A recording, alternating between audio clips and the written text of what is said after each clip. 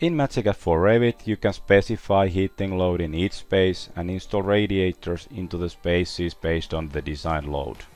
Radiators are installed through the install product workflow, but they are placed automatically according to the demanded heating load and the place of windows in the space.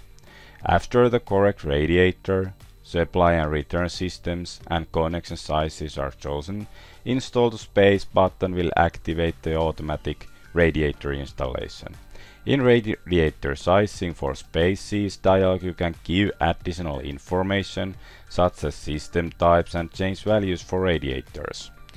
OK button will activate the installation, and finally radiators are installed according the preview.